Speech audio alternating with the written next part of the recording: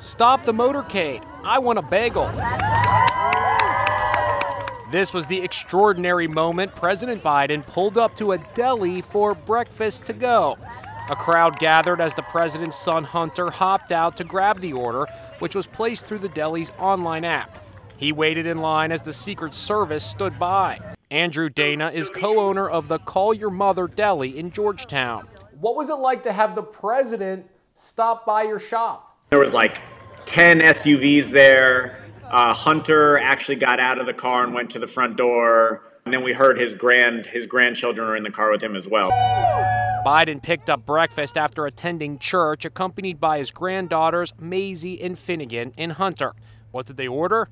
So here it is, the president's bagel order. We've got 4 bagels, all of them toasted. This one is just plain with butter. You've got 3 sesame seed, all with a smear of cream cheese. This one with tomato. This one has tomato, onions, and jalapenos. Pretty spicy. I wonder if this one was the president's. Also this weekend, the Biden's dogs moved into the White House. Champ and Major arrived Sunday and were photographed frolicking on the White House lawn. They sure seem to have made themselves right at home. First Lady Jill reported that 12-year-old Champ was enjoying his new dog bed by the fireplace.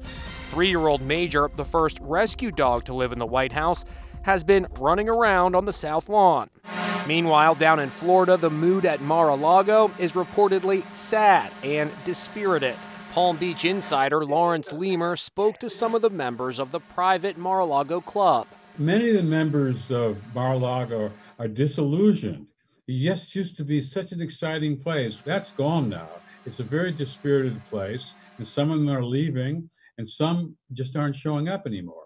And we're getting our first look at Ivanka Trump's new Miami home. She and husband Jared Kushner signed a 1-year lease on an apartment at this ultra-luxurious building. The pyramid-shaped building is right on the beach. They'll live here while their new house is under construction.